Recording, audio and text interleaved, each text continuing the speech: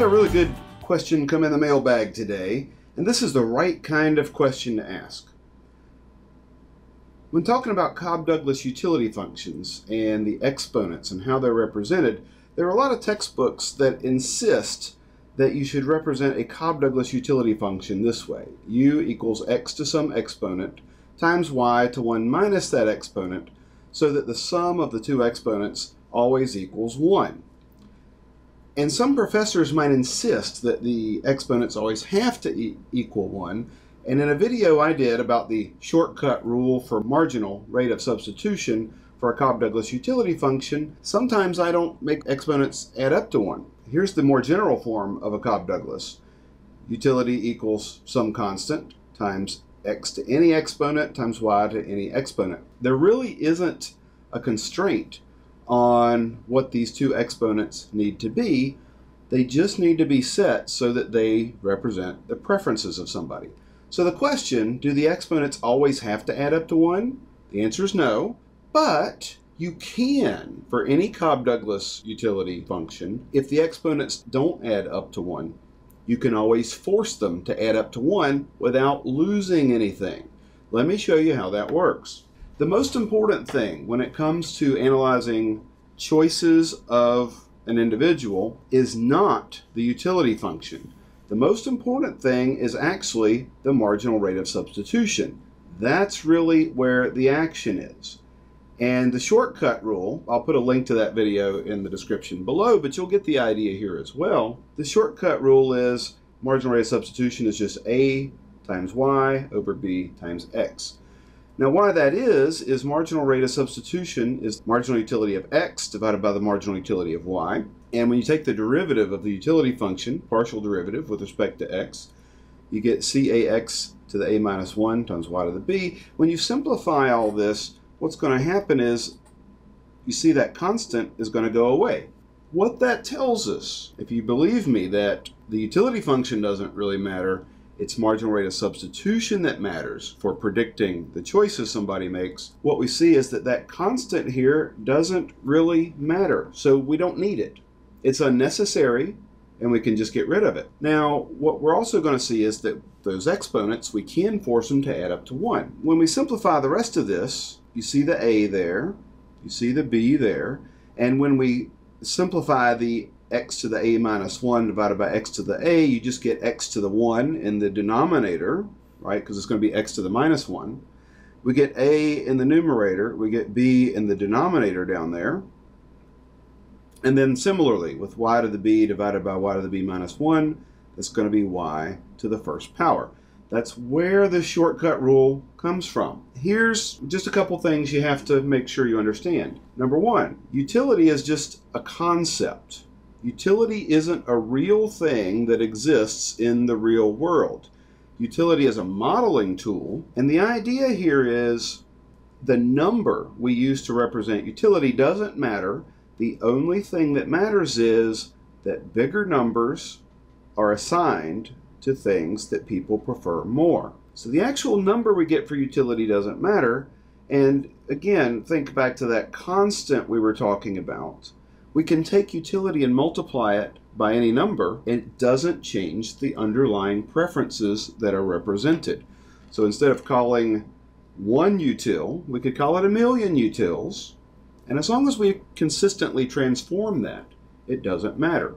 When you solve a utility maximization problem, here are the two equations that matter. Marginal rate of substitution equals the price of x over the price of y.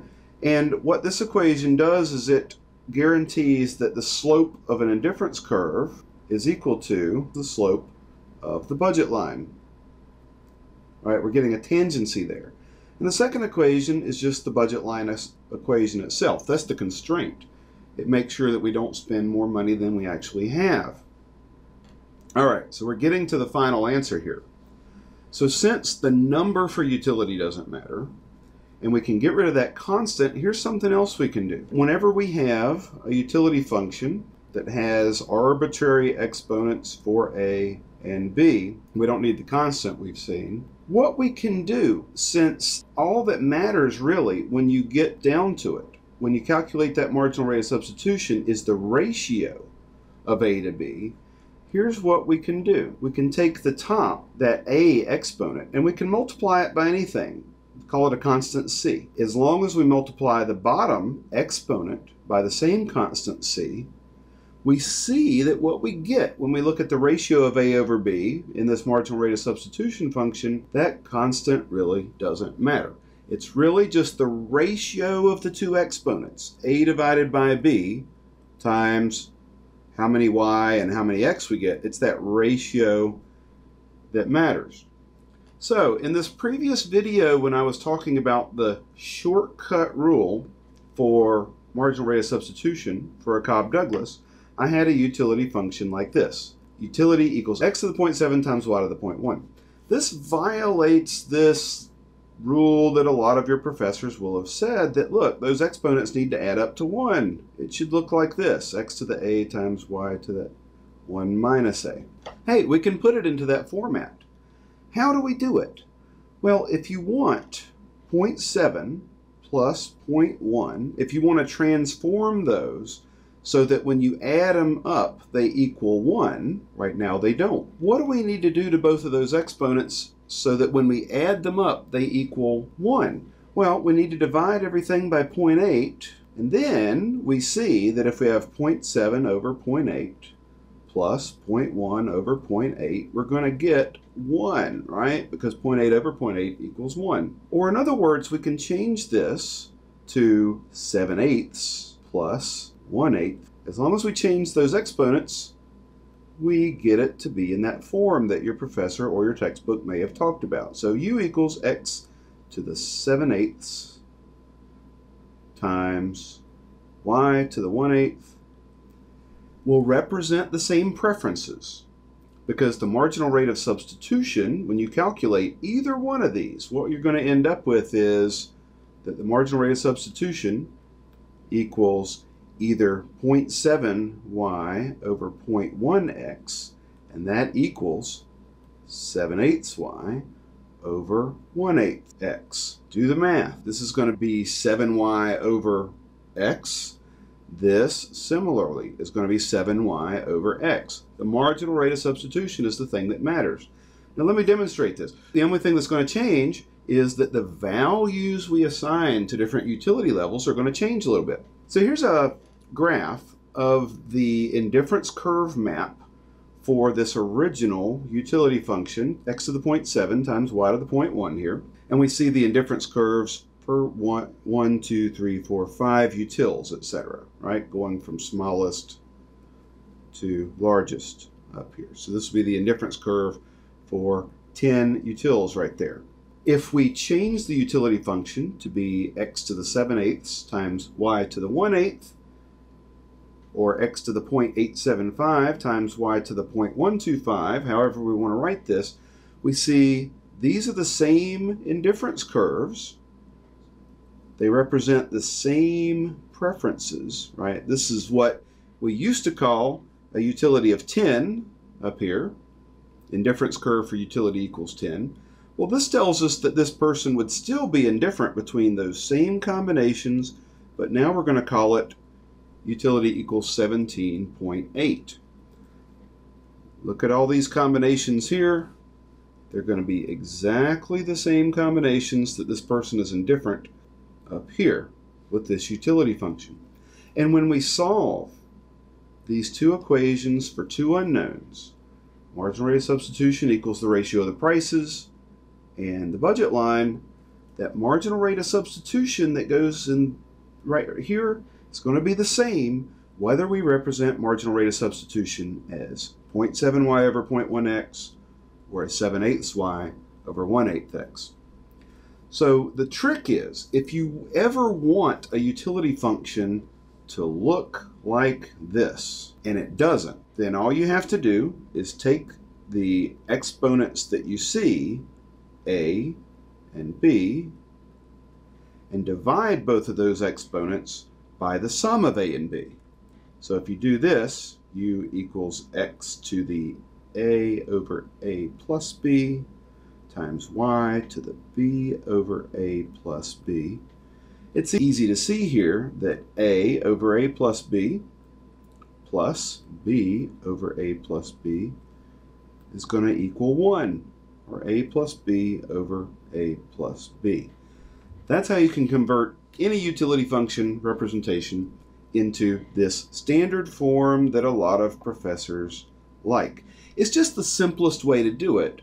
And in a lot of textbooks and in a lot of professors' minds, if this is the simplest way to represent it, why not always represent it that way? Here's my answer. Cobb-Douglas functions are also used to analyze production. So instead of this being utility equals this, it might be quantity of output equals this.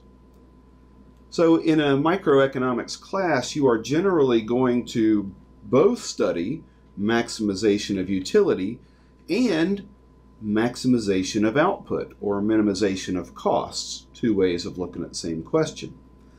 So when I teach maximization of utility, since I do that first in my course, I always introduce the fact that this is the most general way to write a Cobb-Douglas function, and that sometimes we use them for utility, sometimes we use them for production. And when we analyze utility, you can simplify this. You don't have to write that constant because it doesn't really do anything. And in addition, you can simplify these exponents because for any given utility function, there are a lot of different ways you can write a utility function that give you the same marginal rate of substitution. Let me just give you one more example here.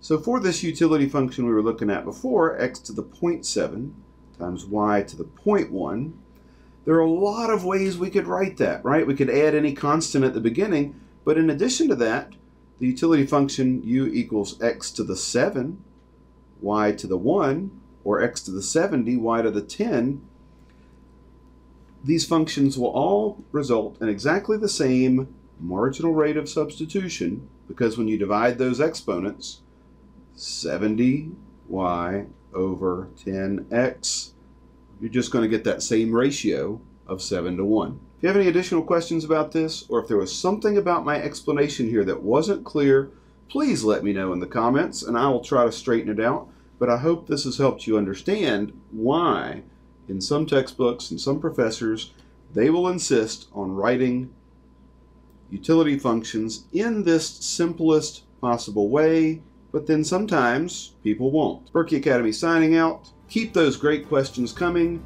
and as always, I wish you the best of luck in all of your studies.